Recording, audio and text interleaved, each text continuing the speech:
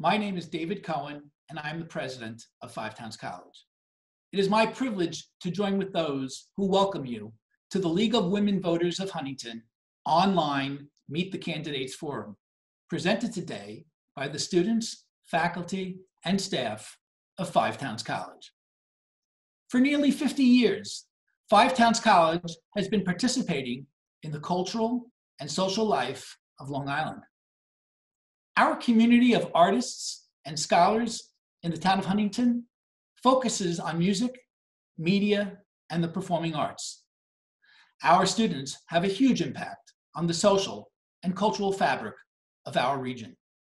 And so today, as much as any time in the history of our democracy, it is critical to have an informed and engaged electorate. And so Five Towns College is honored to do its part to help bring this important event to you.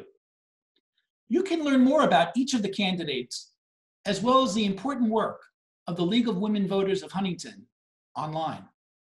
You can also learn more about Five Towns College at www.ftc.edu.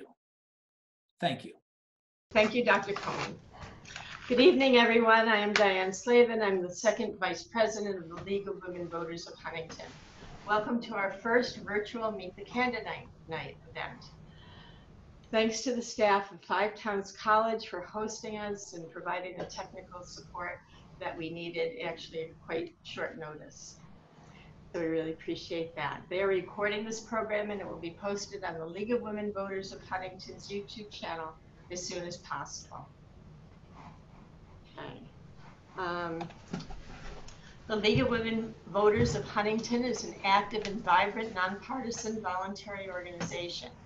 Our mission is to encourage and engage citizens into being active and educated participants in government. We never ever support a politician or a political party. Democracy is not a spectator sport, and we in the League of Women Voters of Huntington are definitely not spectators. We do voter registration drives, sponsor candidates nights such as this, engage students in programs at their school, help register new citizens at naturalization ceremonies, visit our elected officials, and more.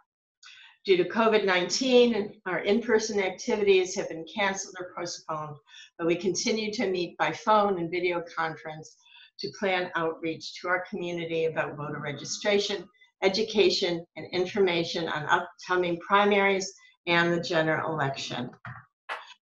Okay, tonight Lisa Scott is our moderator. She is president of the Suffolk County League of Women Voters. She is not a constituent in Congressional District 3, so we try to limit bias or conflict of interest through that. Our timer, Stephanie Quarles, is an appointed director to the League of Women Voters of Huntington.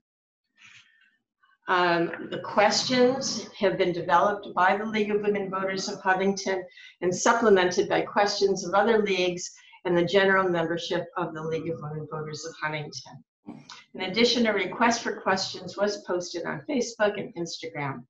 All questions have been vetted by the League of Women Voters. All questions will be addressed to all candidates. We will do our best to cover as many topic areas as time permits. We're very happy that we have all three of you candidates here today, Michael Weinstock, Tom Suozzi, and Melanie Arrigo. All right, here's the district on the map. And it's quite a large district on Long Island. It contains part of Queens, Nassau, and Suffolk counties with an estimated population of close to 750,000 people. Just a couple of notes before we begin on important dates. Of course, the primary is June 23rd. Early voting begins this Saturday and continues through the 21st. June 16th is the last date of postmark absentee ballot applications, and June 22nd is the last date of postmark and absentee ballot. Lastly, we hope that everyone who views this becomes an educated, informed, educated voter. We would like to direct you to the League's online voter guide, vote411.org. You can find out who's on your ballot, find out more about the candidates, and check that make sure that your voter registration information is correct. Also, to stay up to date on all voting changes in New York related to COVID-19, text Vote New York to 474747. And with that, I will turn the program over to Lisa Scott. Thank you, Diane. Thank you, Stephanie, for volunteering with the timing. And to the candidates, again, as you told Diane, I hope you're okay with first names. So Melanie, Tom, and Michael, right? Okay. Yes, thank you. I'm going to be keeping track, as Diane said. I usually make 1 or 2 mistakes in my cycling around about who goes first. Phil, that you can clarify, interrupt me. Otherwise, no. We do ask, as Diane and Stephanie will indicate, that you adhere to the timing. The other thing is, I'm used to doing this in a large room with lots of people who support candidates, and I spend a lot of time telling people to stop clapping and interrupting and everything else. So on the one hand, this is pleasant, but on the other hand, it's a little bit of an echo chamber, and the energy you get from a room full of people who want to learn more is really an intrinsic part of the campaigning process and voter education. The Huntington League did put together just under 20 questions on a variety of subjects. I do want to try to cover them as much as we can. Again, the opening statements will be your choice, how you want to go with that, 2 minutes.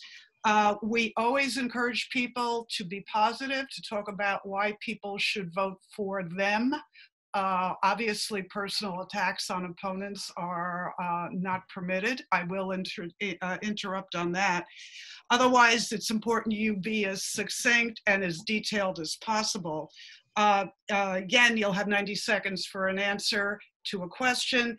If you do want to rebut, you can have 5 is what we had agreed ahead of time. I'll play that a little bit by ear. I would recommend that do not raise your hand because we all inadvertently move our hands and I can't tell. I have to look through the gallery all the time. So I'd ask you to do something that's a little disconcerting so I can see you right away and know that you'd like to speak. Before you all got on, I said it's like a fishing lure. You need to attract my attention for me to call on you. So without further ado, Melanie, you'll go first for your 2-minute opening statement, then Tom, then Michael, and then we'll start the rotation with questions. Thank you. Should I begin? Yes. Oh, okay, sorry. Hi, before I begin, I just want to thank the Huntington League of Women Voters for organizing tonight's candidate forum and for all that you do to promote civic engagement. I also want to thank 5 Towns for recording this event this evening. My name is Melanie Dorigo, and I am running in the Democratic primary in New York's 3rd District. I'm a mom, I'm an organizer, and I'm an allied health professional. I'm a native Long Islander who spent my career working with patients and families and later organizations, building health improvement and risk mitigation programs. My work has centered on helping people live healthier lives, and now I'm ready to take that skill set to Congress. I decided to run for the seat because I didn't feel represented, and I don't think our district is being represented. The more I got involved in my community and the political process, I realized the only way we were going to change the laws is if we elect representatives who want to change them. You see, I believe in a democracy built of, by, and for the people. So when I saw bill after bill favoring corporations and not people, from healthcare initiatives that prioritize the profits of the pharma and insurance industry to immigration legislation that allowed children to be locked in cages while corporations made huge profits off of the detention centers, I knew I had to step up and run for my community. What you will see here this evening are different approaches to policies. But what I want to impress upon you is that a candidate's agenda is a value system. And I hope that you will all vote your values, as you always should. I look forward to sharing my people-centered agenda with you this evening. Thank you. Thank you, Melanie. Tom? Thanks so much. I also want to thank the League of Women Voters in 5 Towns. You know, the Merchant Marine Academy is located in our district, and their motto is acta non verba. acts, not words. It doesn't matter what you say, it matters what you do. Well, I have a record of accomplishment fighting for my district and for the people of New York, and I'm running for re-election on that record. People can say whatever they want, especially during elections. Question is, what have you done? It's my great honor to serve you as a member of Congress, especially during these difficult times. As New York battles out from under the shadow of coronavirus and the murder of George Floyd, I know that I have a special responsibility to fight for New York's fair share, to stand up to people like Senator Mitch McConnell, and to push for legislation to combat systemic racism. That's what I've done and continue to do. I believe that everything I've done in my professional life has prepared me for this particular job at this challenging time. I'm trained as a lawyer and a CPA. I was the mayor of my hometown and the county executive of Nassau County. Now I serve in Congress on the powerful Ways and Means Committee, and the Speaker appointed me to a special Congressional Commission on Human Rights in China. So what's my record? Well, I've dramatically increased the funding for New York hospitals during coronavirus and hope to do the same for New York State and our local municipalities over the next few weeks.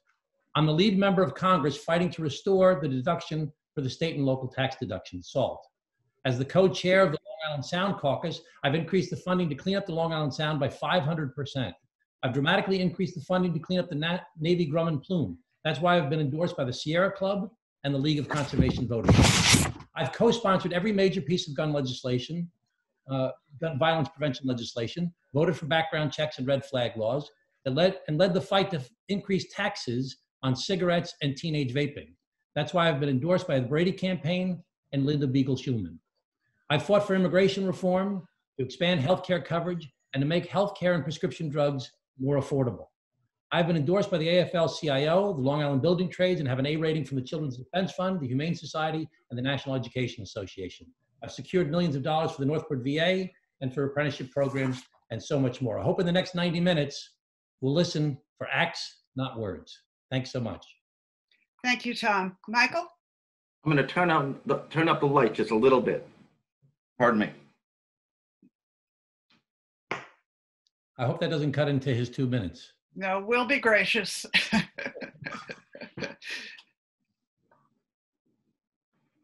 Much better. Thank you. Okay, now your time's starting. The river. So my name is Michael Weinstock, and I'm running for Congress. And this is a dream come true.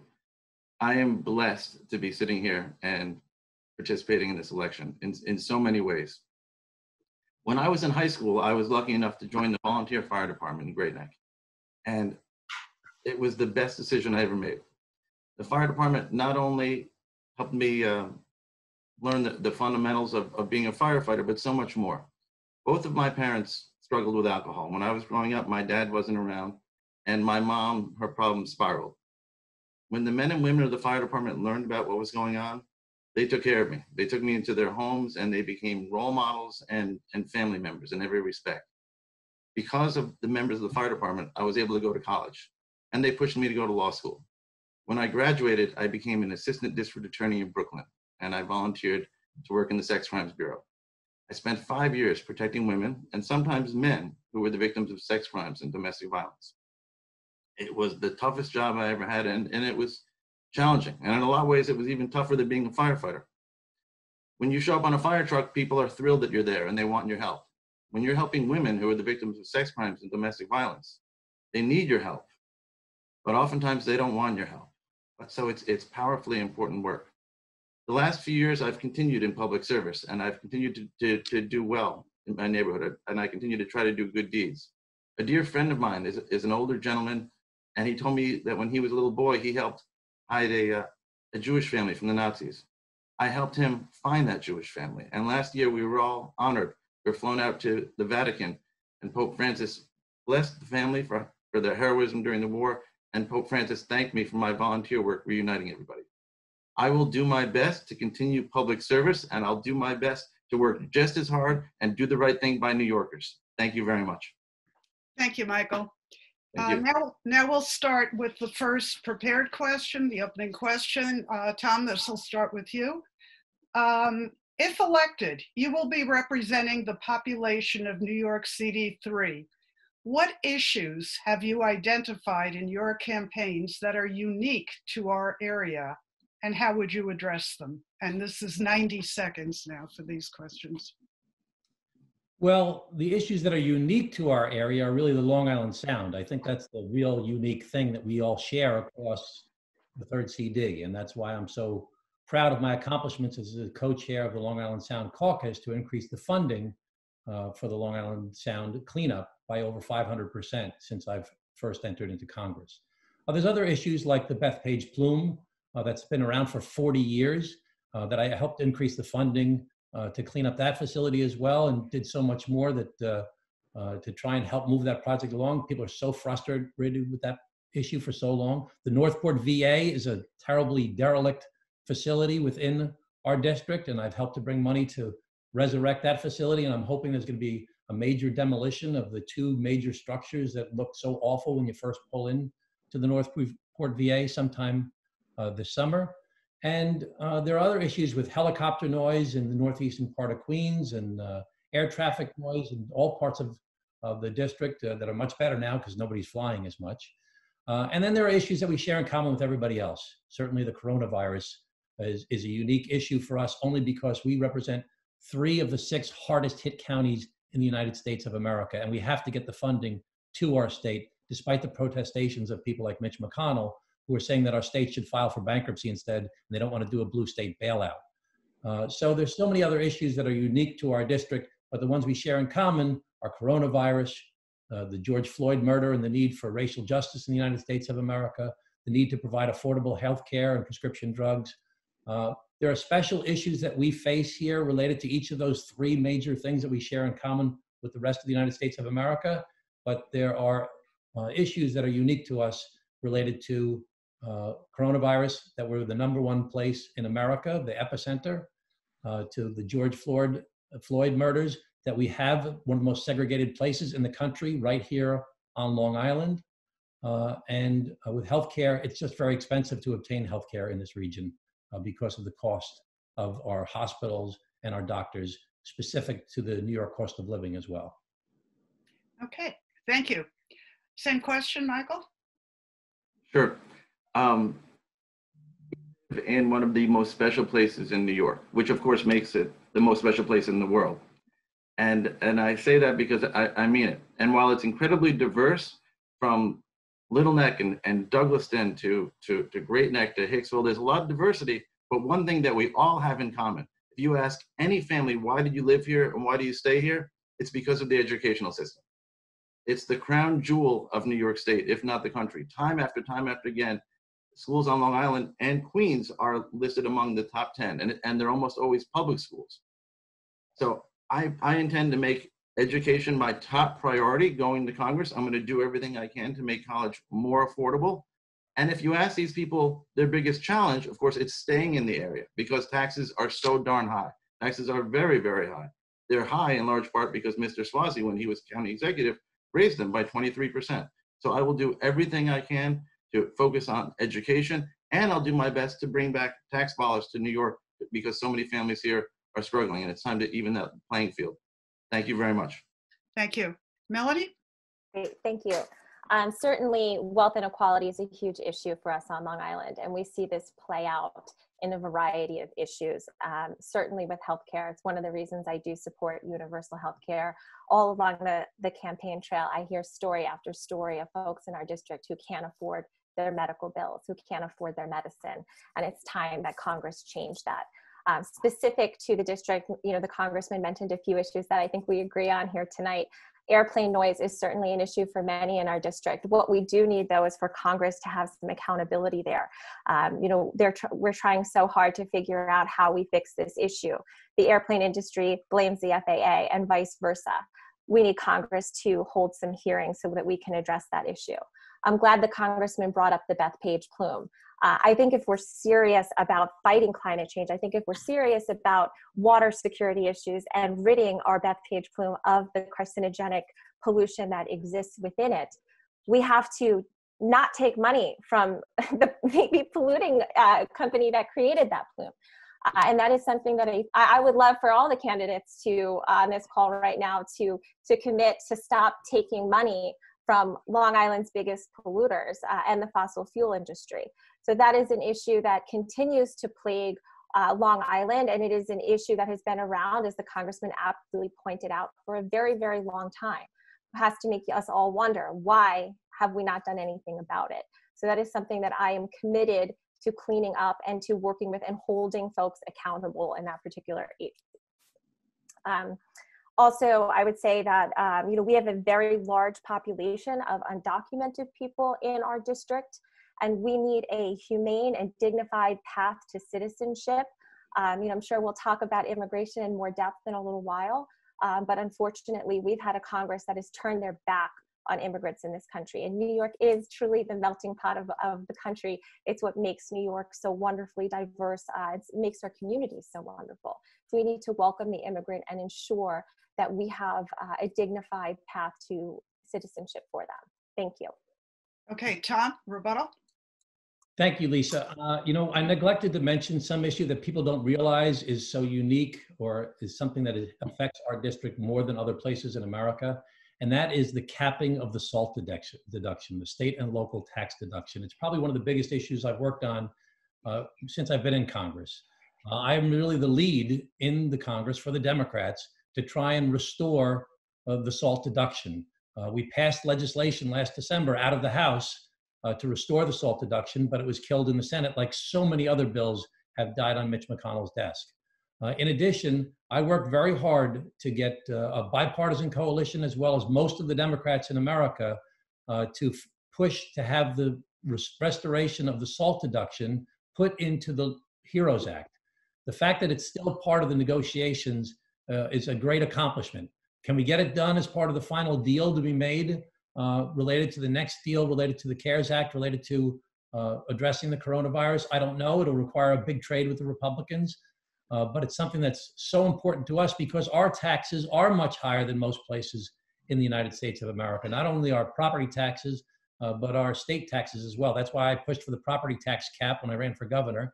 Running for governor didn't turn out too well, but I did help get a property tax cap in the United States and in New York State. And the county taxes, Michael should know, are about 15% of your taxes. School taxes. Okay, thank you. The next question starts with Michael. This one is on the economy.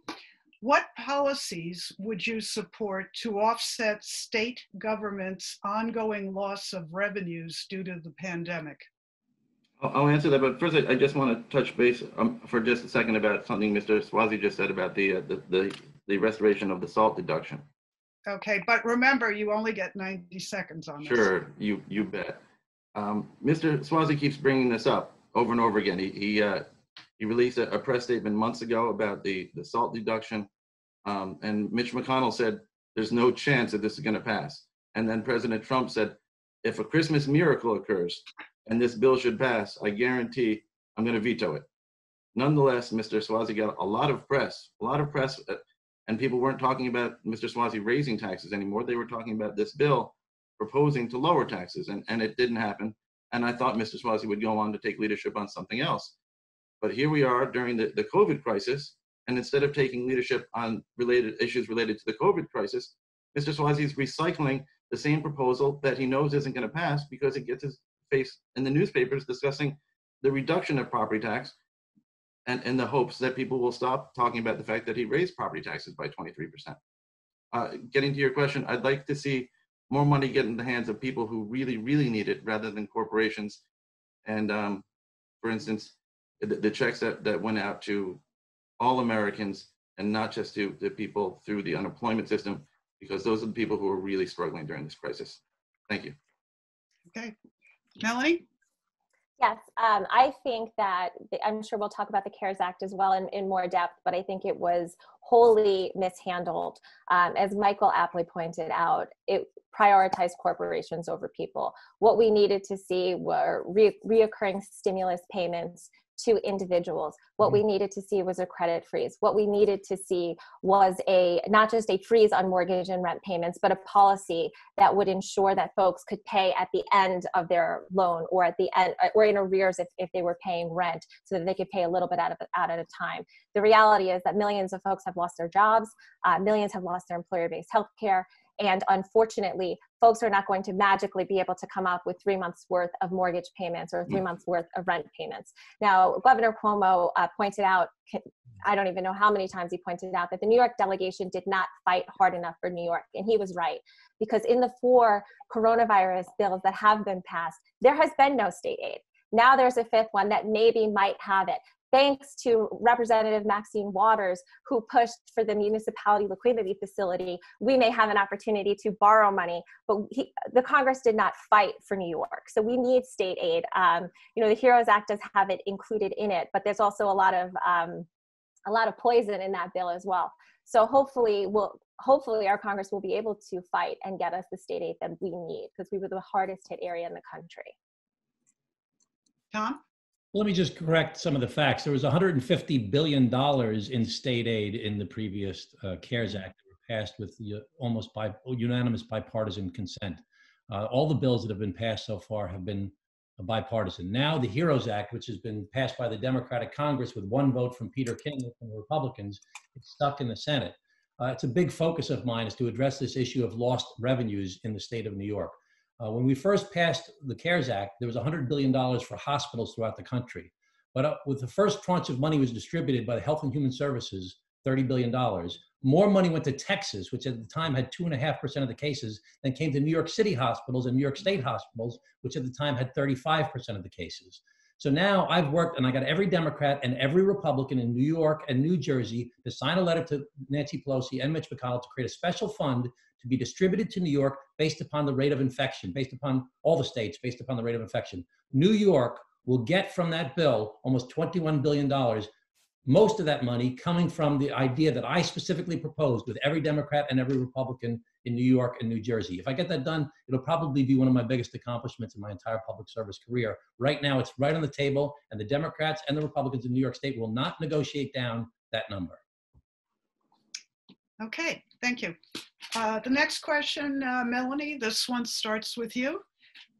Also on the economy, what policies would you pursue to support small business in the state during this economic crisis? Thank you. Well, as we saw in the CARES Act, the Paycheck Protection Program had a lot of faults. What we saw was, while it was certainly intended for small businesses, we saw large businesses pillaging that fund.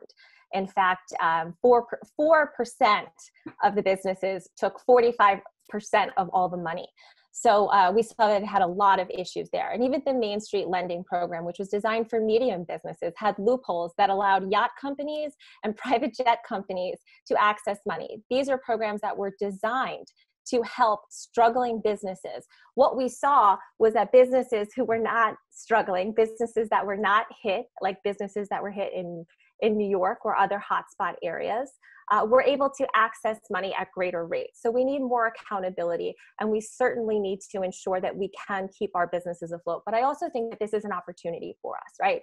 Unfortunately, this global pandemic has affected us all, and no one will come out of it unscathed. It's an opportunity for us to rebuild in a green way and incentivize green jobs and green infrastructure and green retrofitting. This is an opportunity for us to begin to tackle the problem of climate change. And I hope that we have a Congress that is committed to that. Thank you. Tom? Lisa, could you repeat the question for me, please? Sure. What policies would you pursue to support small business in the state during this economic crisis? So the main thing that was done was the PPP program, the Paycheck Protection Program, that Melanie pointed out that many of the bigger small companies, small businesses 500 employees or less, a lot of the bigger small businesses got most of the money in the first round. And we went in and worked on correcting that. In fact, I led a bipartisan delegation from every member on Long Island, myself, Kathleen Rice, Greg Meeks, Peter King, and Lee Zeldin, and did a press conference and said to the banks, we're watching you. We want you to look out for the little guys. We want you to look out for the mom and pop stores, the electricians and the plumbers and the doctors and the dentists that are getting crushed right now and haven't gotten the loans. And we also went to the SBA and the Treasury Department and said, we need you to give better guidance. In America, there are 30 million small businesses, of which 84% have less than 20 employees. Well, we saw the average loan size go from $280,000 a loan down to about $80,000 a loan as the second tranche of the program came out. And it's helped a lot of businesses, but there were still many problems. There wasn't enough flexibility. They had to spend their money within 8 weeks. They had to spend it by the end of June or July. We changed that. The Democrats led on that. The Republicans finally did it. The president finally signed it just last week, where you can have 24 weeks to spend the money, and you can spend it through December 31st. So there's so much more that needs to be done. The biggest, most important thing that needs to be done for all business, including small business, is we need a massive infrastructure program, which does need to be green. And we need to make sure that we get the economy stimulated. Right now, we've been working on recovery, dealing with the crisis. Now we need to stimulate the economy. In the next couple of weeks, we'll be coming out with a massive infrastructure program out of the House that will have a very big green component. And I'm very proud to have been endorsed by the Sierra Club and the New York League of Conservation Voters, because I'm the green candidate here that's been honored by Al Gore in the past, as well as many other environmental organizations. Okay, thank you. Michael, your answer? Thank you. And I'm sorry, I didn't mean to be discourteous. I'll rein it in. Every community in the country is being impacted by COVID, and it's going to be tough on everyone. But it's especially hitting hard on communities that are educationally and economically disadvantaged. And that, I spent a long time in Brooklyn, and I have a lot of friends in Brooklyn, and Brooklyn is a very diverse and wonderful place. And I thought of Brooklyn when I was completing my own application for the PPP program. I have a law firm. That's been doing pretty well for the last 8 years. But now every single courthouse is closed in New York. Nobody's signing up clients, and things are tight. So I filled out an application with the PPP program. It required tax documents upon tax document for 3 years and 4 quarters each time. And it was a little bit crushing. I had to call my accountant over and over again. And the whole time I'm thinking, if I'm having trouble with this and I have a law degree, what's going on in Brooklyn with the people who have small businesses? Are they able to come up with these documents? Are they able to deal with all this bureaucracy? And the answer is no, they're not. So we need to push forward with a program that's more empathetic to people who don't have reams and reams of IRS documents, but are struggling just as much or even more. Thank you. Okay, thank you. The next question actually goes to a subject that some of you have already addressed, but because it's on my question list, I'd like you all to summarize your thoughts on this. Tom, we start with you. Do you support or oppose repealing the $10,000 cap on tax deductibility of state and local taxes, SALT deduction, and why? Again, most of you have had comments on this, but give us your summary now. You know, it's again, one of my biggest priorities, something that I'm fighting for on a regular basis, trying to educate not only Democrats, but Republicans throughout the country to try and make them understand how devastating this is to New York. First of all, in New York and Long Island specifically, our district, we are huge net donors to the federal government. We send a lot more money to the federal government than we get back in services or in contracts. And we are one of the only good things that we've had in the tax policy in the past was the deduction of state and local taxes. We're one of the hardest hit places in the country by the cap that the Republicans put in 2017. So I'm doing everything I can to try and get that cap repealed. But it's hard because the country is so different from place to place, from region to region. Someone in our district has a much higher taxes and a much more valuable home than someone in Oklahoma or in North Dakota or in Iowa. So when we say we have $15,000 in taxes on our home and our house is worth $400,000 or $500,000, someone in Oklahoma says, wow, you must be loaded. You must be so rich. When in reality, someone who's got a home like that in this particular congressional district is really a middle of the road person. So there's a great lack of understanding. So it's so important to build relationships in Congress to not only educate yourself about what it's like in other places in the country, but for them to understand what it's like here in our district. I've had so many people call me crying, a husband and wife both working $150,000 a year between the two of them, $400,000 home, and they are crushed by their taxes. Thank you. Michael? Yes. There's a reason that people are crushed by their taxes, because when Mr. Suozzi was county executive, he pushed them up by 23%. And this SALT deduction, this restoration of the SALT deduction, it stands not an inkling of a tinkling of passing. The majority leader made it very clear. He said, not a chance. And then the president said, I'm going to veto it. This is an example of Mr. Suozzi engaging in stunts for press attention. Every time he goes on television, it talks about Tom Suozzi, and it has the words tax reduction, and he's pleased. If Tom wants to push this forward, terrific. I would prefer if he would hold a press conference when he actually accomplishes something, not when he says, I'm going to do this, I'm going to lower your taxes. Get it, as my grandfather would say, show me, don't tell me. Get it passed, and then you can crow about it. Until then, please stop holding press conferences saying, I'm going to do this time.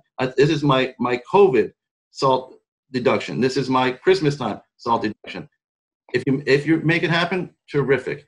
But I'd rather see your leadership where it's needed right now, for instance, on COVID issues. Thank you. Okay, Melanie? Thank you. Yes, of course, I support a repeal of the SALT deduction. You know, Congressman Suozzi talks a lot about bipartisanship. I think it's how he's defined his tenure in Congress. It's how he's defined his candidacies. He serves as the vice chair of the Problem Solvers Caucus, which is my understanding that the whole caucus is really built around bipartisanship. It's comprised of an equal amount of Republicans and an equal amount of what I consider to be conservative Democrats. I wonder why we can't use that bipartisanship that Mr. Suozzi talks about so frequently to get bipartisanship consensus on something like a SALT deduction or many other bills for that matter. You know, bipartisanship certainly is the dream. I will agree with the congressman on that. It is the dream. We should be able to work in a bipartisan manner. But what we've seen under a Trump administration and a GOP that has really abandoned the Republican Party and really lined up right behind Donald Trump is that we're not negotiating in good faith with the Republicans. So I question, you know, why Mr. Suozzi continues to serve on this caucus that really has not given us any legislative wins other than weakening Democratic power in the House by holding up Nancy Pelosi's speakership early on. I would love, you know, to hear some of those answers. But what I do think is that repealing SALT is not enough for Long Island struggling families. I think that we need to rebalance the tax structure, and I think that we need to ensure that corporations are paying their fair share in federal taxes. I mean, it's just not a fair system right now when we see large, almost what's soon to be trillion-dollar corporations not paying anything in federal taxes.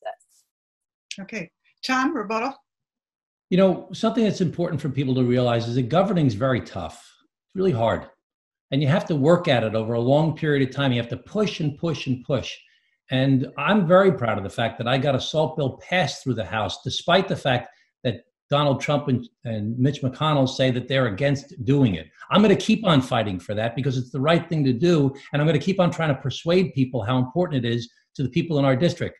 So the idea of just laying back and saying, oh, they said they won't do it, let's stop pushing for it, will never stop me from fighting for the things that I believe in. And as far as working together in bipartisan with the Problem Solvers Caucus, well, the most important criminal justice reform in our country in the past 30 years was supported by the Problem Solvers Caucus, where you had everybody from Grover Norquist, the farthest right Republican you could possibly think of, to Van Jones, the former CNN correspondent. So the idea that you know, we shouldn't try and work on bipartisan legislation is absurd. The way that we got the 9/11 Victims Compensation Fund passed so quickly through the House was because of the Problem Solvers Caucus worked together on that. So there's so many different things that have been accomplished related. The Never Again Education Act for Holocaust education was pushed by the Problem Solvers Caucus. The rules changes that you poo-poo were pushed by the Problem Solvers Caucus and resulted in the Congress being more bipartisan and more transparent.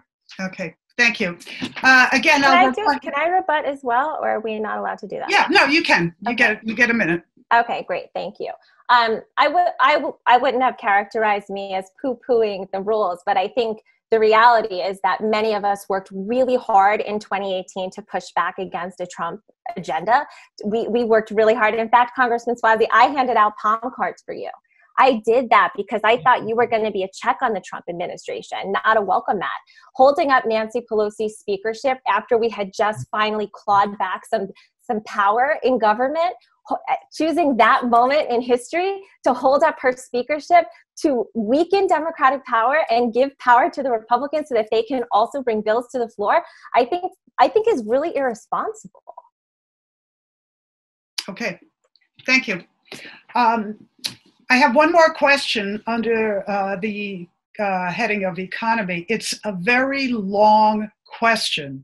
Michael, we're going to start with you. So bear with me. I'm reading what I was given. The health and economic crises caused by the COVID-19 pandemic has prompted Congress to borrow close to $5 trillion without consideration of a second wave in the fall.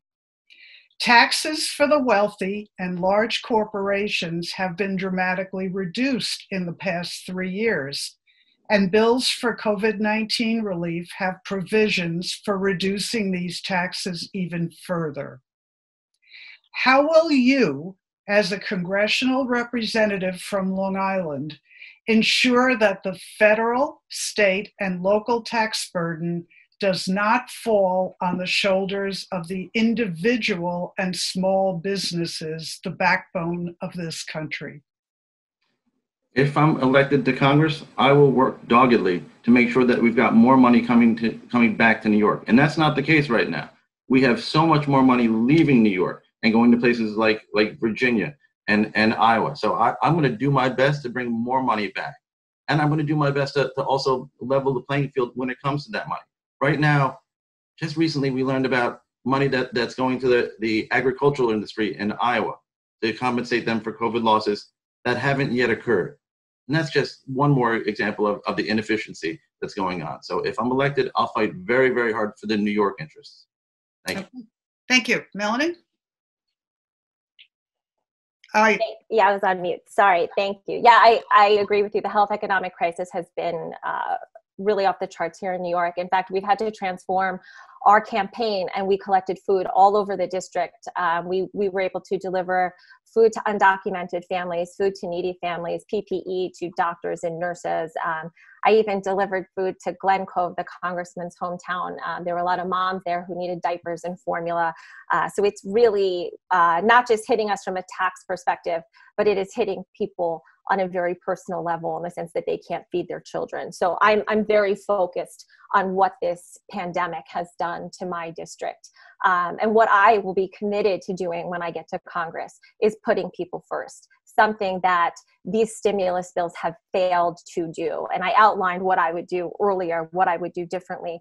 And you just previously with the former question, we do need to restructure our taxes. We cannot no longer allow the tax burden to fall on middle-class families in Queens and Long Island.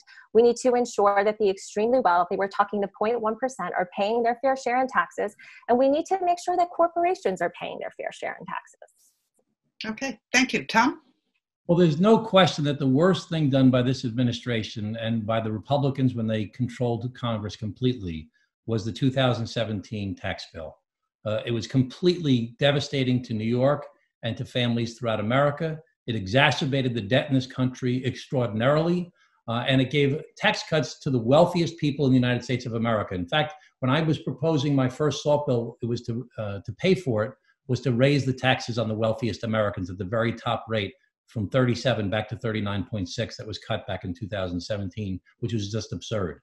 And when they reduced the corporate tax rate, they reduced it down to 20%, where the corporate industries were only asking for 25%, and Obama proposed about 28%. So it's absurd that they reduced it as much as they did. No, taxes should not go up on middle-class folks, should not go up on small businesses. But the spending that we're doing right now, every economist has said, and again, we hear about Nancy Pelosi. Nancy Pelosi is very proud of the accomplishments that have been made in these 4 bills that have happened thus far. Every economist says the only mistake you can make now is not spending enough money to address these problems. The stimulus into the economy, by giving people unemployment checks, by giving people stimulus checks, by helping small businesses, by investing in our hospitals, by sending money to our states and local governments, and we need to give a lot more to our state and local governments, and I'm on the forefront of getting money back to New York State and to our local municipalities, it is essential. And it's being held up by the Republicans in the Senate right now, and we need to keep on fighting for New York. Everybody on this Zoom call should agree that our biggest priority should be bringing money back to New York. Thank you. Melanie, this next one starts with you. We're moving on to the environment. The question is, the climate change crisis is upon us. Long Island faces challenges in sustaining clean water due to the pollution of the aquifer, what initiatives would you propose in increasing the sustainability of our water supply for future generations? Thank you. Yeah, absolutely, you're right. Not only do we have polluted aquifers, but our climate crisis, as the planet heats up and seas rise, continues to push against our aquifer systems, causing saltwater intrusion, which is very, very expensive, if not impossible in some parts of the world to purify. We will have a water security issue on Long Island, and it is one of my top priorities. We do need cleaning up pollution. As I think most of us are aware on this call, the chief polluter, top polluter on Long Island was supposed to pay $585 million to rectify and remediate the Bethpage plume, but is fighting back against it. As a congresswoman, I would be committed to figuring out how to stop federal contracts until the company who has polluted our aquifer system cleans it up.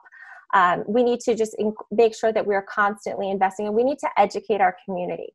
In Long Island, folks are very proud of their lawns, right? That's one of those quintessential Long Island moments where everyone has a lawn, or people who have homes have lawns. And nitrogen-based fertilizer is ruining our runoffs. It's ruining our aquifer system. There are certain products that have chemicals in it that are getting washed down the drain and polluting other aquifers on Long Island. And so we need a massive educational push, and we need to ban certain chemicals here in the United States so that we are not polluting our groundwater source. Okay, thank you. Tom? Cleaning up pollution has been a passion of mine my entire life. Back even when I was mayor of Glen Cove, Al Gore named Glen Cove a showcase brownfield community, a model in the nation for cleaning up polluted sites, when I was helping to clean up 2 federal Superfund sites and New York State hazardous waste sites. In 2008, I was named the Environmentalist of the Year for all of New York State by the New York League of Conservation Voters. And now this year, of course, I'm endorsed by the Sierra Club and the League of Conservation Voters and the Long Island Environmental Forum, as I am in most of my races that I've ever run for, because I'm so committed to keeping our air, land, and water as clean as possible. I talked earlier about the Long Island Sound cleanup, but one of the most important things that I've pushed in the Ways and Means Committee is that part of any infrastructure bill that we do, we must include money for sewers and water. We need that money here on Long Island, especially on the North Shore of Suffolk County and those places in Nassau County that aren't sewered, that have cesspools, and that are affecting not only the Long Island Sound, but our aquifer, as you mentioned. And in addition, I've worked as one of my biggest priorities locally has been cleaning up the Bethpage plume. And if you talk to the water commissioners of the Bethpage Water District, they'll tell you that Tom Suozzi has been the most effective politician fighting for them on a regular basis. Now, we have a long way to go. It's been there for 40 years, but I have a lot of experience in breaking through the bureaucracy to get cleanup site, to hold Northrop Grumman accountable, to hold the Navy accountable, and to hold the polluters accountable, and to get the state, the DEC, to work together with all the different levels of government to keep this process moving. So I've devoted my life to public service, and a big part of that has been related to environmental cleanup of our air, land, and water, and I'm 100% committed to continuing to do that, not only on these issues, but on climate change and everything else as well. Thank you. Thank you. Michael? When it comes to the climate crisis, we should do everything humanly possible, everything. And when it comes to the cleanup of the aquifers, when it comes to the Bethpage plume and other Superfund sites, we need to clean them up as quickly as possible. There are some things that you can procrastinate about. This isn't one of them. Whether Grumman is going to pay or another co-defendant is going to pay, it doesn't matter. But the longer we wait, the more that plume is going to continue traveling underground and creating more damage and risk other people. Thank you. Okay, thank you. Melanie? Yes, thank you. Newsday did an expose, it came out in February, and Newsday reported that Northrop Grumman has known about the plume for 40 years. Newsday has also reported that elected officials knew about this plume for all of this time. Mr. Suozzi has been a politician for a very long time here on Long Island, for over 20 years. He served as county executive over that particular area for 10 years.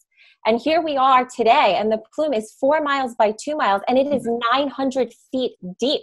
So while I appreciate the words, Mr. Suozzi talked earlier about action and not words, do action and not words. The words sound very nice. Let's clean it up.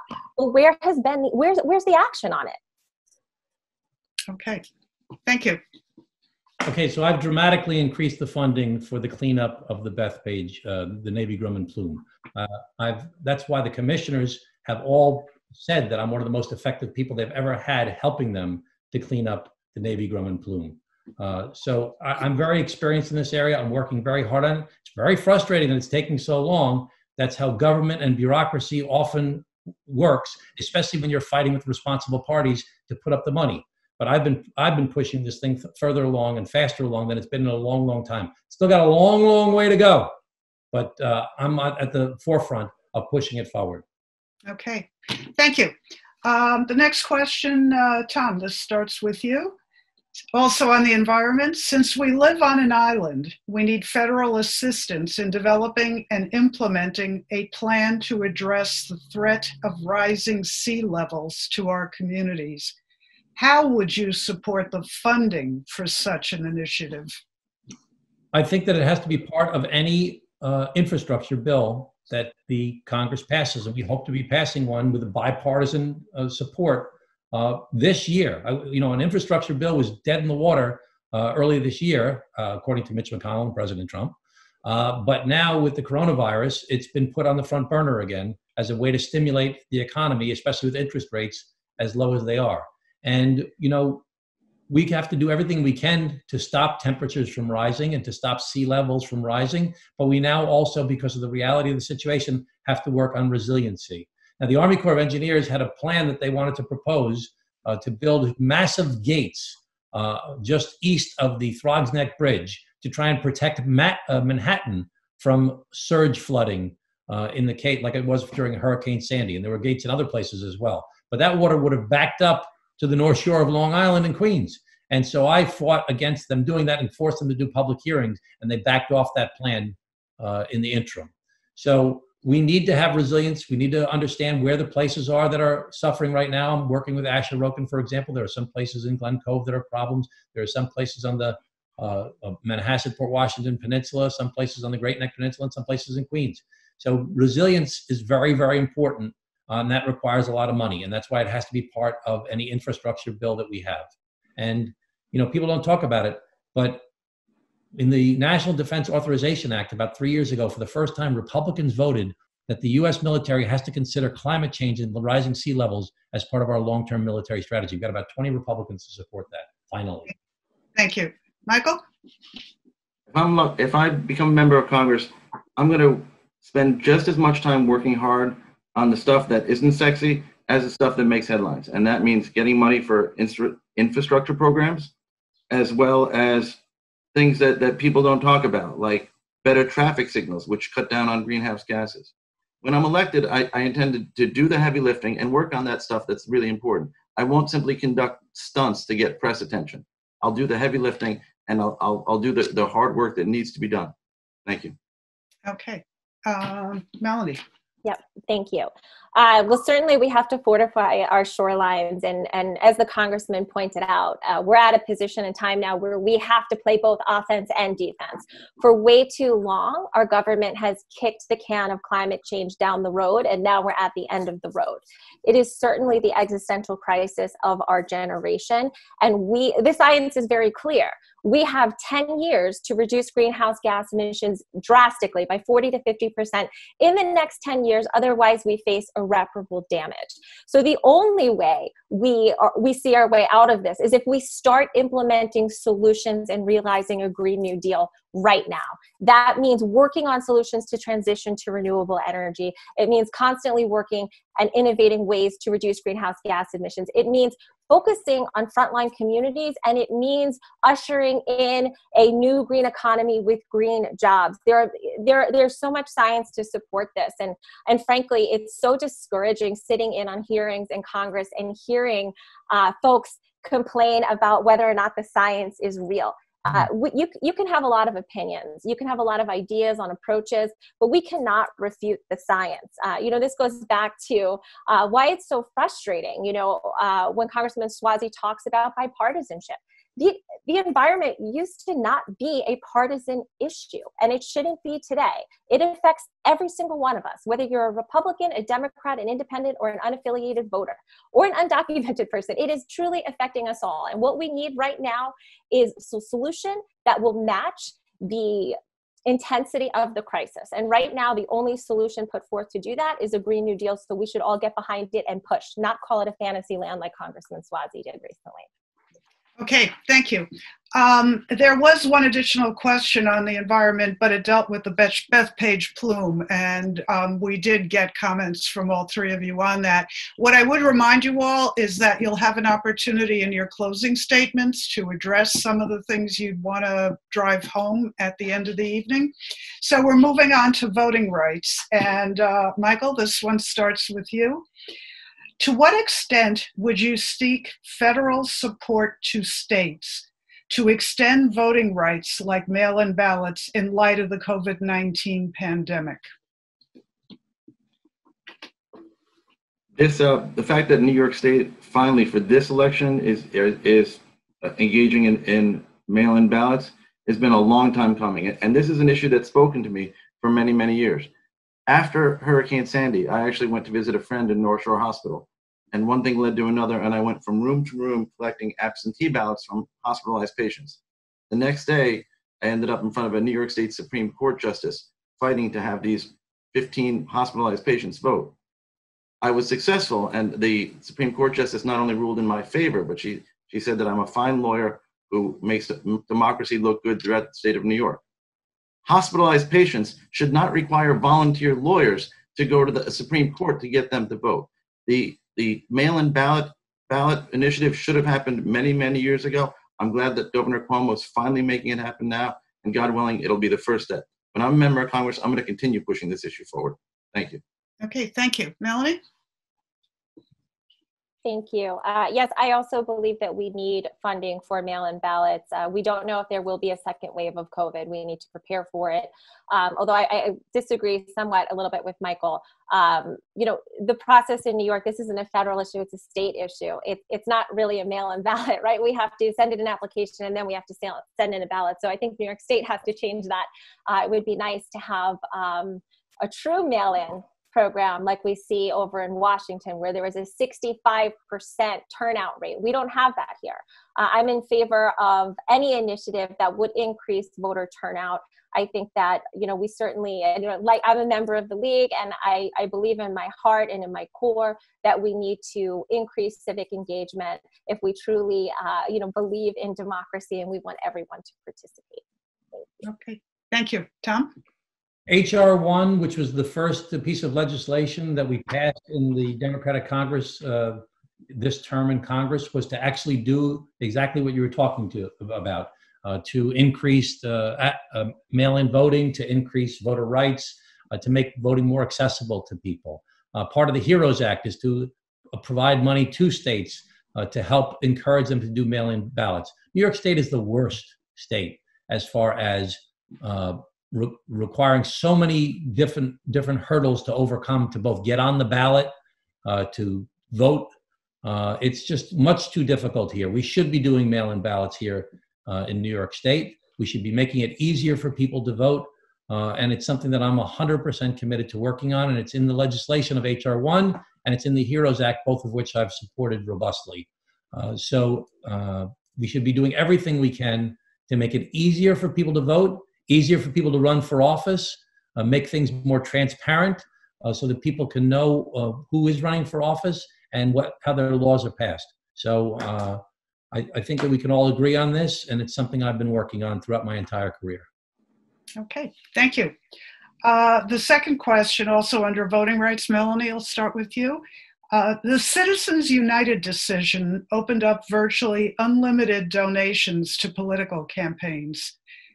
This decision has enabled corporations and special interest groups like PACs and super PACs to spend large amounts of money in an effort to influence our democracy. Many people would like to see the decision overturned. What can Congress do to reduce or eliminate the influence of the soft money coming into political campaigns? Well, first and foremost, we certainly need to overturn Citizens United. That will take a constitutional amendment. That is the long play. What I'd like to see and what I've chosen to do in my campaign is to reject corporate PAC money. I believe when lobbyists and corporate PACs donate to campaigns, they expect a return on investment. And sooner or later, they're going to come knocking. And I think that's why Washington is so broken today. I think that's why we can't agree or get both sides to agree on anything today. It is the single biggest impediment to progress. And we see this with virtually every single issue, whether it's, something as simple as background checks, which is supported even in the reddest states. We can't get universal background checks right now. And it's because of so much money being dumped in. Unfortunately, Congressman Suozzi has taken over $1 million in corporate PAC money. And unfortunately, I see, and I've asked him this in the past, when he breaks with the party on key votes, like when he broke with the party to gut Dodd-Frank, when he broke with the party to support ICE and then vote for expanding detention centers, he always has corporate donors that benefit from these votes. I've written my own proposal called the Paid by Act, Politician Accountability Information Disclosure is benefiting you. It's a mouthful. It would essentially introduce more transparency into the process. I don't believe that the average voter is aware of the negative effects of corporate money. I don't believe that they are aware that when there's so much money being dumped into a campaign, it influences our representatives' decisions. So this act would essentially require a candidate or a sitting elected official to disclose their relevant or competing interests, whether in a vote or in a campaign ad. So it would run similar to a typical pharmaceutical ad that you see today, where it runs all of the issues, right? So for example, if Congressman Suozzi voted for the public option, if there was a vote and he voted for the public option, I think he still supports that. He can correct me if I'm wrong. He would have to disclose the relevant money he's taken from the insurance agency, pharmaceutical industry, and health supply agencies, so that folks and regular voters would be able to see for themselves. Thank you. Okay, thank you. Tom? Yeah, every contribution every candidate gets is disclosed in their financial disclosure forms. I've been working on campaign finance reform since I was a senior in law school in 1989. In fact, I worked on a thing called the New York State Commission on Government Integrity. The dean of my law school was the chairman of it. He was appointed by the governor at the time, Governor Mario Cuomo, and I worked pro bono on that effort. And as a result, I won the Ethics Award from the New York State Bar Association for that year for the work that I did on campaign finance reform. And I've worked on it my entire career. Unfortunately, it's very difficult to get campaign finance reform done. But when it comes to the decision of End Citizens United, it is crushing our politics and our debate here in the United States of America. That's why I've been endorsed by End Citizens United. They've endorsed my candidacy. In addition, we have to recognize the fact that there's foreign money that's being used in a lot of campaigns as well. That's not being disclosed, especially when it's going to corporate PACs like End Citizens United. Like the cases affected by Citizens United decision. So I helped to pass a bipartisan piece of legislation, an amendment to H.R. 1, using the Problem Solvers Caucus, quite frankly, to investigate and disclose foreign investments in companies that are making PAC contributions. Okay, thank you. Michael? Sure. It's his response, then you can rebut.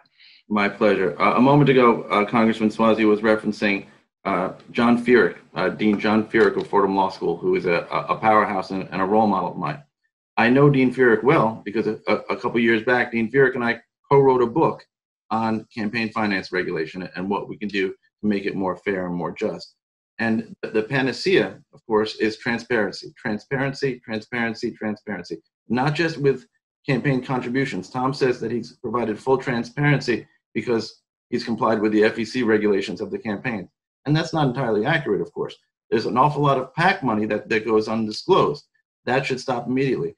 And there should also be transparency when people receive contributions and they're speaking to groups. I've heard Congressman Suozzi, on more than one occasion speak to families that have had their lives turned upside down because of opiates and the opiate crisis. He should always begin those conversations by saying, I want to talk to you about what's going on, but in full disclosure, I've received more than $35,000 from Shine Pharmaceuticals. Shine Pharmaceuticals has been in a great deal of trouble with the New York State Attorney General for the negligent distribution and manufacture of opiates. And he doesn't do that, and he doesn't have to, because the people he's speaking to have no idea that he's received more than $35,000 from this one multinational corporation that's been in trouble with so many attorney generals for the improper distribution of opiates. So I'm a huge fan of transparency. Thank you. Thank you. Melanie, you had a rebuttal? Yes, really quickly. When Congressman Suozzi says that every campaign contribution is disclosed, Michael is right. You can't always trace back super PAC money and sometimes even PAC money. But the reality is most folks don't know how to sleuth through an FEC report. So this would make that process easier, my paid by act. Also, to correct you, Michael, since 2015, Mr. Suozzi has taken $78,000 from Henry Schein. And lastly, I just want to correct the record. When he says he's been endorsed by End Citizens United, it has been exposed that that is a DCCC fundraising PAC that does absolutely nothing to help End Citizens United. So I just wanted to set the record straight there. Thank you. Okay, the next question is on education. This one is going to start with Tom.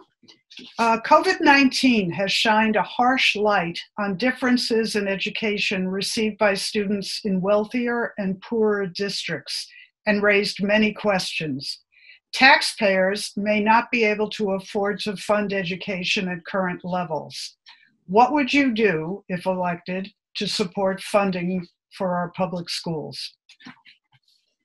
Let me first start by congratulating Michael on writing a book with Dean Feerick. I didn't know that, and that's a really major accomplishment. So I want to congratulate you on that. And I'll try and look for that book. Let me say that COVID-19 was the first real clarion call that everybody heard regarding racial disparities in the United States of America. Of course, there's been racial disparities for 401 years since the first slave was brought to the United States of America. And the disproportionate impact of death and sickness on persons of color was really an eye-opener for many people. I was well aware of it based upon the work I did as county executive to work on healthcare disparities. And actually, we had a hearing in Ways and Means the other day, and I talked about the issue of cultural competence and the need for more doctors and healthcare professionals that are people of color, and what we can do to encourage historically Black colleges and medical schools and dental schools to get more persons of color in healthcare. But when it comes to schools and funding, probably the most important thing I'm working on right now, and again, I said earlier, would be one of my biggest accomplishments, was to get money distributed to the states in the United States of America based upon the rate of infection. The proposal that I put together and is now part of the Democrats' bill will result in almost $11 billion coming to the state of New York of its total $21 or $22 billion. That money will specifically be used for state aid to school districts so that they don't have to cut the schools and have layoffs in the schools. It's essential that more money be given to our schools here in New York State because the state doesn't have the revenues come in, so they can't give the money to the schools. Where are they going to get the money from? Got to get it from the federal government through the HEROES Act. It's the most important thing that Mitch McConnell is holding up right now that's going to dramatically impact the schools here in New York State. Okay, thank you. Michael? The short answer is, well, there'll be belt tightening all around on the state level, on the federal level. We need to do everything humanly possible to make sure that there is no money taken out of education. And this speaks to me personally because, as I mentioned, but for the fact that I was the recipient of such a phenomenal public school system, I never would have been able to climb out of homelessness. I never would have been able to go to college. Law school would have been a dream. So we need to do whatever it takes to defund certain programs while keeping the emphasis on education. Because later on, we're going to be talking about criminal justice reform. We're going to be talking about police abuse. All of these subjects, one way or another, are woven into education. And it is the most important building block for everything else that we need to do to make our country and make our state better. Thank you. Thank you. Melanie? Yes, thank you. Certainly COVID has exposed mass inequity and we are at a deficit right now. But the truth is, even before COVID, we weren't adequately funding our school systems. I support increased federal funding to schools. I think we need wraparound services in some of our in some of our poorer districts who don't have the same opportunities as wealthier districts. We need to try to even out the inequities. And I think I know we need to fully fund the IDEA. That has not been fully funded. Congress has not lived up to its promise to fund that program. And there are a lot of students suffering, and we need to ensure that that happens. Education is the building block for so many in this country. It is one of our most cherished services. It's a socialized service, but it's one of our most cherished services. And, I'm a proud product of the public school system. I also would not be sitting here talking to you today if I didn't have so many wonderful teachers. And we need to better assist this, not only our teachers, but this is truly the bridge to a better future for all of our children. So we need to make sure that we're adequately investing in it. Okay, thank you. We now have several questions on healthcare, but as I was reviewing them, there are actually 5 questions, but I'm going to reduce them to 2. And Stephanie, if it's okay with you, I'd like to do 2 minutes for each answer rather than 90 seconds so that we can get a little more meat in the discussion. Again, these are about healthcare. The first one is the pandemic has killed African Americans and Latinos at disproportionately high rates. A large percentage of whom make up the ranks of our essential workers. These deaths are due in large part to health inequities in our society. How can we finally ensure access to affordable health care for all Americans? And could you specifically talk about minority communities and then expand that into your position and your proposals on expanding healthcare overall? So this one would start with Michael, and this is 2 minutes now if you need it. Sure. Well, healthcare is a human right. And at the beginning of this campaign, the beginning of this journey, I was enthusiastically in favor of Medicare for all. And then I started visiting union halls and speaking with union members. I spent a lot of time with the United Federation of Teachers, and they said, Michael, we're with you conceptually, but so many of our members have sacrificed so much to get top-tier health care. We're desperately afraid that if Medicare for all becomes law, that the health care that we've sacrificed so hard to achieve is going to fall to pieces. So I'm in favor of moving forward towards Medicare for all, but I can't say that I'm on board 100% until I can be confident that we won't be harming unions along the way. That being said, there's no question that our healthcare system needs to be more proactive rather than reactive. When people go into an emergency room or call an ambulance because they're having a stroke, there's an obligation to respond. But when it comes to basic wellness and being healthy and the fundamental building blocks of health and of achieving good health from the beginning, we're woefully inadequate. And not surprisingly, these are problems that are particularly tough in communities that are economically and socially disadvantaged. So I'm going to move forward and really focus on those communities when I become a member of Congress. Thank you. Thank you. Melanie? Thank you. So I'll start specifically with minority communities that we know in this country have been oppressed for really since the inception of our country. And we see many inequities there, not just with healthcare, but with housing, with environmental justice, with jobs, etc. So Michael just confirmed for me, I wasn't sure until this evening. I am the only candidate in this race that is in favor of universal healthcare, and I'd love to tell you why. I spent my career as an allied health professional. I worked with families, with patients, and then later organizations on health improvement programs. I sat with CEOs and presidents and benefits directors as they were ripping their hair out, figuratively, of course, stressing over how they were going to pay for healthcare. We know that healthcare is the second biggest cost driver for organizations, the second biggest cost driver. And every year, employer-based healthcare goes up 3 to 11%. That is medical trend. So every year the costs go up. It's an unsustainable model, and businesses cannot continue to afford to pay these increases. So what do? They cut your care.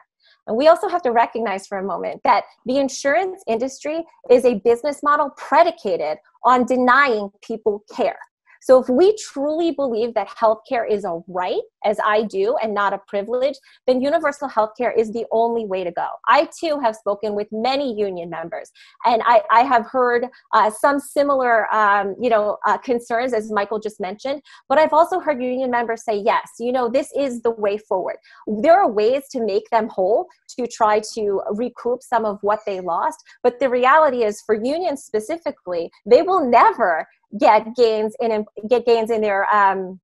their wages unless we can create an even playing field with healthcare, right? Otherwise, that will always be the barrier to increased wages.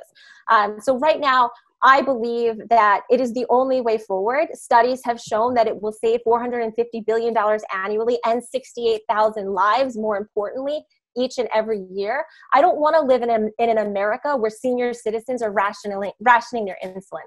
I don't want to live in an America where young people are starting GoFundMes because they can't pay for their medical bills. Right now, medical debt is the #1 driver for bankruptcies. If we truly care about healthcare, then Medicare for all, universal healthcare is the way to go. Thank you. Thank you. Tom?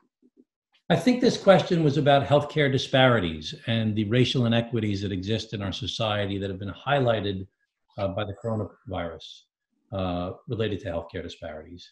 And when I was county executive, we did a lot of work on this, and we found that people who have the exact same health insurance, an African-American and a Caucasian, had the exact same health insurance, had the exact same illness, had the exact same income level, but the outcomes were always worse for the person of color, especially for the African Americans. Why is that? There's a big problem in our society related to cultural competence, understanding where people are coming from, how they look at things, and also problems with how the medical professionals look at the person of color. So you need to have more African American doctors, more African American nurses, more African American scientists, same with Latinos. And that requires investment in education and scholarships. I spoke to one of the biggest experts on this in the country at a Ways and Means hearing recently, and he wants scholarships to get more folks in, because what happens when you go to medical school is you end up with this huge amount of debt, and especially if you're coming from a low-income family in the first place. And then instead of going back to your community to serve the people that you grew up with, you go somewhere where you can make more money. And as a result, because you want to pay off that student debt related to med school. So it's a very big issue, cultural competency as a part of healthcare disparities. Access to healthcare is very, very important. We have some of the best healthcare access in the country in New York State, yet we still see this disproportionate impact on persons of color here in New York State. So it's not simply a question of access. In the United States of America, most people, 170 million, 180 million people get their health insurance from their private employer. About another 75, 80 million people get their insurance from Medicaid and Medicare. About 40 million people are in the individual marketplace, which is where the crazy thing with the rates going up and where people pulling out of the marketplace. And another 30 million or so are uninsured completely. My time is up, but let me just say that this is a very important issue. Joe Biden has a proposal. I was one of the first people to endorse Joe Biden, and I will follow his plan to address healthcare in America. Okay, Melanie, you want to quickly? Yeah, I wanted to jump in. There is a bill right now in Congress, the Black Maternal Health Omnibus Act of 2020, that would address or start to address, the rising death rate of Black women in terms of pregnancy. So I think we absolutely need more education around it, as the congressman said, but we need true investment in it. And I hope to see the congressman co-sponsor that bill. I'll look into it. Okay, thank you. The other health question relates to women's reproductive rights, and there are two parts to it. This one is going to start, Melanie, with you. I'll read them both, but we're putting them together into one. Number one, the Hyde Amendment has for over 40 years barred the use of Medicaid funds from being used by women in having abortions. This has the effect of restricting a woman's constitutional right to terminate a pregnancy based on her ability to pay. Would you support repealing the Hyde Amendment? Hold that thought. And then, what is your position on women's reproductive rights? And do you believe that birth control products should be covered by all health insurance plans for men as well as women? Okay. Stephanie, we'll go loosely between 90 and a minute. 2 minutes. We'll see how it goes. Okay. Okay. So a couple things. So I adamantly support repealing the Hyde Amendment.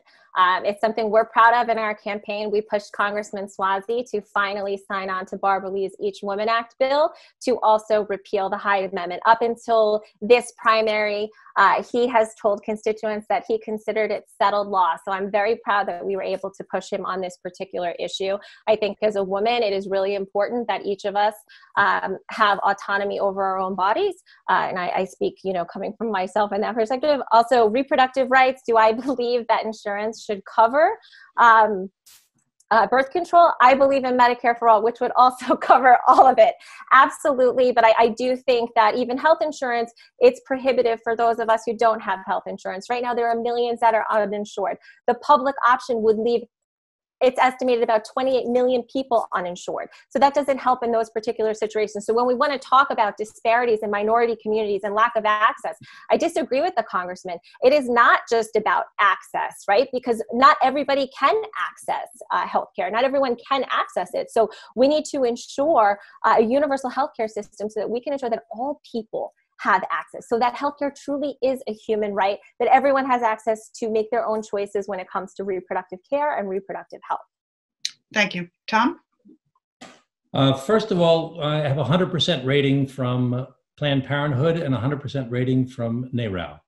Long before this campaign began, I voted on a bill against the Republicans' efforts to make the Hyde Amendment permanent. You said in your original question that this law has been in place for 40 years. That's why I've said in the past that it was settled law. But I did sign on to this bill, and I do support the repeal of the Hyde Amendment.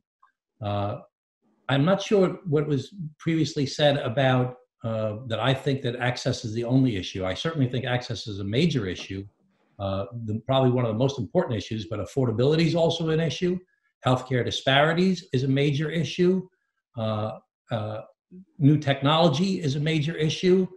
Changing the way that we deliver healthcare based more on prevention instead of based upon treating sickness. We need to promote health. We need to promote healthier lifestyles. There are so many different issues that go into the issue of healthcare, not just access. Access is very, very important, but there are so many other factors that are involved in the issue as well. Okay, thank you. Michael? Okay. When it comes to the women's right to choose, I am unabashedly, enthusiastically pro-choice. I'm the most pro-choice person around, and I have been since I was a teenager. There is a subject that I never imagined that I would be talking about today, and that relates to whether or not insurance companies should pay for contraceptives. It's possible that I may have held on to my virginity longer than any of my friends, any of my high school friends, my college friends. I held on to it for a while. Do I think that insurance companies should be paying for condoms? No. If guys are lucky enough to actually be having sex, which I wasn't for a long time, they should pay for their own condoms. Melanie, this is your last rebuttal. Yes, thank you. So we were endorsed by the National Institute for Reproductive Health Action Fund in this primary. I know a lot of the other reproductive rights organizations have stayed out of this race so far. I didn't hear the congressman answer the question as to whether or not he believes insurance companies should pay for contraception and birth control. I would like him to address that. And Michael, for your, it's not just about condoms. It is also birth control for women that can help, plan for a healthy pregnancy. So I think that's an important element. Okay, thank you. So I'm going to answer that, but I don't want to use up my rebuttals as part of this, though. So I certainly do believe that insurance companies should pay for contraception. And in fact, I think the most effective way to prevent abortions in the United States of America is to have more access to contraception in the country. In fact, when I was a county executive in Nassau County, I was the only county executive that ever in the history of the county funded contraception programs to try and prevent unintended pregnancies in the first place. If people really are genuine that they want to try and make abortion safe, legal, and more rare, the best way to do that is to prevent unintended pregnancies in the first place. And the way to do that is through education and through more contraception. Okay, thank you. And you still get one more, and we only have 2 more questions, so you'll be okay. Thank you. All right. The next question was just added because the preparation had started a while ago, and that, of course, has to do with social justice for Black lives in America. This one will start with Tom, and I'd like to give each of you up to 2 minutes on this. Okay, Stephanie? What steps would you take to further social justice for Black lives in America? Well, let me say very clearly that Black lives do matter, but a slogan by itself is not going to solve the problem. We need to pass legislation. That's why today I'm the original co-sponsor of the Democrats' legislation that we proposed today to address social justice related to law enforcement and criminal justice here in the United States of America, to make chokeholds illegal, to create a national registry for police officers that have been found to have misconduct where they've lost their jobs, so they're not rehired in some other community in the future, to have more training, to make grants from the federal government to local police departments contingent upon them having that type of training, to having more transparency and having more reporting, to stop the use of military equipment from the federal government being distributed to local governments, unless it's in the case of a place like New York City that has massive issues related to possible terrorist attacks. So you can't just talk about it. You have to actually pass legislation to get it done. You have to work on it. It's not as simple as just making a speech and everybody applauds and the band starts to play, dun, dun, dun, dun, dun, you march out and it's done. It takes years and years and years of effort. And the coronavirus showed us about the healthcare disparities. The murder of George Floyd highlighted what we all know has been misconduct by some police officers. Most police officers do a good job and do not engage in misconduct. Nobody should be against the police. They should be against police misconduct. But there's also inequities that exist in income, in housing, in healthcare, and in so many different areas. And I'm hoping that with the energy that's been displayed recently, especially by young people across a diverse spectrum of races and income levels and geographies in this country, we can finally get the momentum to address what is a stain on the history of this country, which is the racism, the systemic racism that has existed for so long. And now with the energy, hopefully we can get the legislation passed to actually do something about it. Okay, thank you. Michael? I've dedicated most of my career to improving the criminal justice system. I'm a huge fan of police accountability and transparency, and there should also be every district attorney's office in the country and every federal prosecutor's office should have a committed, dedicated, standalone office to prevent wrongful convictions. Just the other day, I received a phone call from a colleague of mine. He said, I know you're busy with the campaign. Are you taking any new cases? And I said, no, absolutely not. He said, but you might want to take this one. It's a young woman. She's a reporter from Canada, and she's been wrongfully arrested in Manhattan, and she's in custody. Can you handle it? And I said, can I handle it? Of course I can handle it. I can't say no to something like that. So I put my campaign on hold for 2 days. I schlepped into Manhattan, and I worked doggedly to get this young woman released from jail. And the stories that the stories that she told me when she came out were heartbreaking, from everything from women who didn't have sanitary napkins in jail to how long some people were being held. But one of the things that she did, she showed me the video. She's a reporter. She showed me the video that was taken when she was arrested. And I saw police officers not only breaking the law, but standing around. There should be accountability, not just for officers who break the law, but the stand-arounders. Right now in New York State, you can be prosecuted for breaking the law. But if you're a police officer and you do nothing and you just stand around, there's no accountability whatsoever. So I want these officers held accountable. I want there to be transparency. In New York State, we have a crazy law called the 50A law that actually shields police officers' records. As an attorney, I've filed FOIL applications to get police officers' records, and I can't get them because they're shielded from this crazy law. We need to do away with it. And while people often talk about bail reform, nobody's talking about the New York State 3030 regulation about speedy trial. Much like municipal programs, it's not sexy, but it's important. So when I'm a member of Congress, I will address all of these issues, and I'll do it wholeheartedly. Thank you. Okay, Melanie? Sorry, am I still muted? I'm unmuted. No, you're okay now. Sorry. So, criminal justice reform, these conversations, they didn't just start with George Floyd. Hopefully he is the person that will start to implement the change. I'd like to thank the congressman for signing on to the legislation. I haven't read it yet. I'm excited to read it. I know that you haven't typically supported criminal justice reform, so I'm going to thank you for supporting that. As we know, there have been mass peaceful protests in the streets for over 2 weeks now, and the overwhelming majority of our community is peacefully protesting and marching in solidarity to proclaim that Black Lives Matter, that we're standing in solidarity. And as the congressman said, this is not an anti-police movement, it's an anti-police brutality movement. It's not a partisan issue either. Democrats, Republicans, independents, unaffiliated voters have all shown up to demand change and transparency and accountability. I believe that implementing legislation and evidence-based policies to reduce police use of force have been shown to reduce violence against Black people by 72%. Specifically procedures like banning chokeholds, like Congressman Suozzi said earlier, requiring de-escalation, a duty to intervene, demilitarizing the police. So I'm happy to see that there's legislation moving on that. I think we also need to support ending the defense of qualified immunity. We need to end the federal government's 1033 program if we really want to see actual change, because there's a difference between changing behavior and changing outcomes. And we need to look at the science and create an evidence-based approach that truly does change outcomes. And maybe that does mean reimagining what our police force looks like. We know that violent crimes are only about 5% of crimes committed. So maybe we don't need a completely staffed, militarized police, but maybe we need more social workers. Maybe we need more EMTs. In the example of if there's a car accident, maybe we don't need a policeman with all kinds, or a policewoman with all kinds of weapons going to the scene. Maybe it's better suited. So maybe this is an opportunity for us to reimagine what our police force looks like and create safer communities and a safer environment for the police as well. Okay, thank you.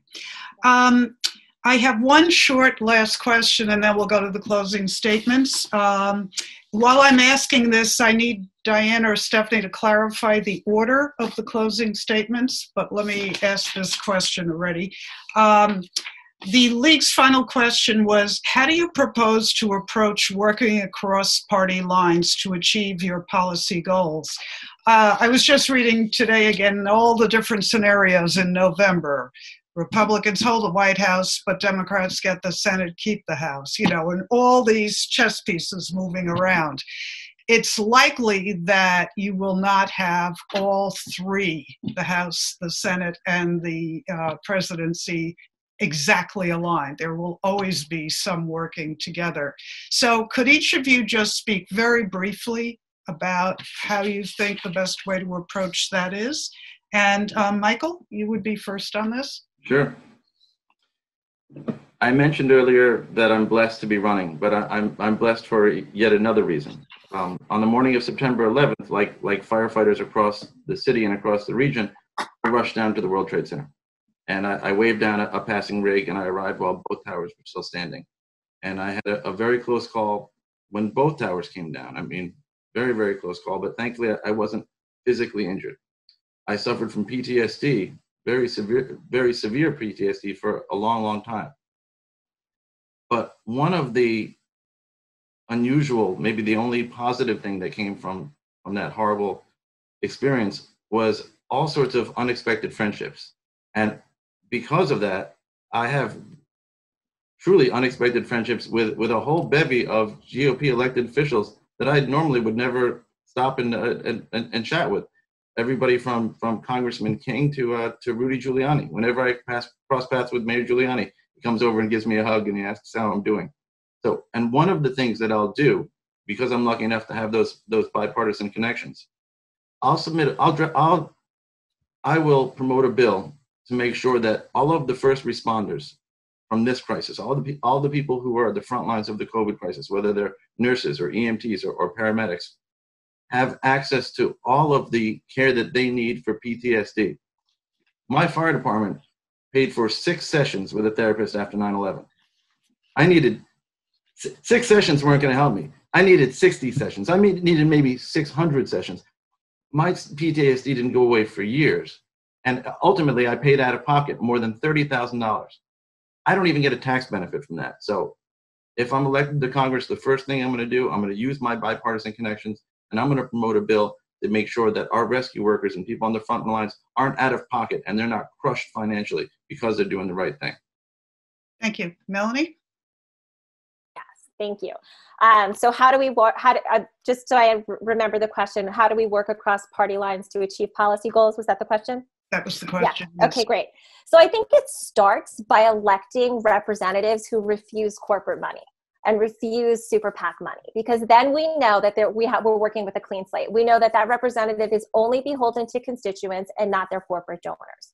I've spent my career winning stakeholder buy-in with some of the most notoriously difficult folks to get to come to the table.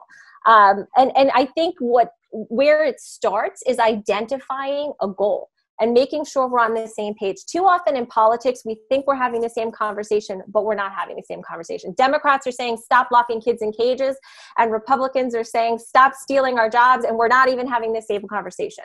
So we have to identify the goal, what we're trying to do, then we build an evidence-based approach around it. When we have people coming together in good faith, that's when we work together. Unfortunately, we haven't seen that in a Trump administration. We haven't seen that with a rogue GOP. That's one of the reasons I'm running for Congress, because I think we need representatives who are legislating for people, and I'm excited to do that. Thank you. Tom? Let me first say that my goal is to have Joe Biden in the White House, to have Chuck Schumer as the majority leader of the Senate, and to keep Nancy Pelosi as the Speaker of the House of Representatives. But in the beginning of this debate, I talked about acta non verba, deeds, not words. And I can do it because I've done it. I've worked very hard in my career in Congress and before Congress as Mayor Glenn Cove and as county executive to work across party lines to try and get things done for the people that I serve. I'm a proud Democrat. I'll always be a Democrat. But I know that in order to get things done that are effective and long-lasting, you have to work with people that don't necessarily agree with you. And I've done that throughout my career. That's why I'm the vice chair of the Problem Solvers Caucus, 25 Democrats and 25 Republicans who work together to try and find common ground. We got 25 Republicans to sign off on a statement today about the need to address racial disparities in the United States of America. That in itself is a major accomplishment. But there's a long list of accomplishments of working across party lines to get things done. The money that I delivered for the Bethpage Plumes, because I worked with Peter King. You know, I took lots of Democrats. They don't like Peter King. They don't like his positions. I'm glad Michael likes him. That's good. But you know what they do like? They like working together to get things done, to solve problems for the people that we face. Peter King was the only Republican that voted on the HEROES Act, along with all the Democrats. Peter King voted with me, along with about 6 or 7 other Republicans, to restore the SALT deduction. So I've made that a very, very big part of my effort in the United States Congress. It's not always easy to do. Some people beat you up for even talking to the other side. But the reality is, in order to get things done for the people that I serve, the people that I represent, to get things done for the state of New York, I'm willing to work across party lines to get those things done. And I've done it throughout my career, and certainly in the time that I've been in the United States Congress. So I'm going to do everything I can. Like I said, I was the first Democrat in Congress to endorse Joe Biden for the United States presidency. He announced at 7 in the morning. I endorsed him at 7:30. And I'm going to do everything to make him the president of the United States and defeat Donald Trump. And I'm going to do everything I can to help the senators and to maintain the majority in the Congress as well. Okay, thank you. Stephanie or Diane, what's our order of closing statements? I'm not getting an answer. You have to unmute. Okay, oh, I did, yeah, okay. Yeah, thank you, Diane. So, yeah, I don't know, I think we've got 3 candidates, so somebody's always in the middle. So I think in the past, often the person who started goes last with the reverse order, but. Okay, all right, okay. So that would mean Melanie started, so Melanie would wrap, so Michael, you would start. Michael would go first. Yeah, and again, we have 1 minute for the close. This is for you to impress those thousands of people who are going to go on YouTube tomorrow to watch this debate. So be succinct, make your points, make your case. And again, I'll already say we really appreciate your taking the time to engage with us this evening. You get probably more covered than you do when you're in person, but I still feel that energy in the room when there's a lot of people But again, thank you. Good luck to all of you. And Michael, your closing statement. Thank you. I not only want to thank the men and women of the League of Women Voters for putting together this phenomenal event under a very trying circumstance. I also want to thank the students at Great Neck North High School and the Model Congress and the guideposts who helped me prepare. And if I'm elected, God willing, if I'm elected to Congress, I'll become a congressman that represents all New Yorkers, not just the wealthy and privileged. And anybody who questions where Congressman Suozzi is coming from or what his priorities are, they don't need to look any further than his offices. Congressman Suozzi has 2 offices. One is in Huntington and the other's in Queens. The office in Huntington is beautiful. I mean, beautiful. It was actually an incredible state house or an incredible home in the American Revolution, and it's been refurbished and turned into modern offices. Everything about it is beautiful. The office in Queens, however, is falling apart. It's a shtetl. It's on the second floor building on Northern Boulevard across from McDonald's. The Queens office, it's closed 2 or 3 days a week, opposed to the Long Island office. And it's not even accessible to the disabled.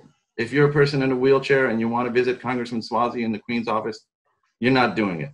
So I'll represent all New Yorkers, and I might even ask Congressman Suozzi if how do you think it makes people in wheelchairs feel when they're at your office in Queens and they can't even go upstairs to meet? Thank you, Michael. Okay, Melanie, closing statement. Oh, I'm sorry, Tom. We're doing this way right now. My apologies.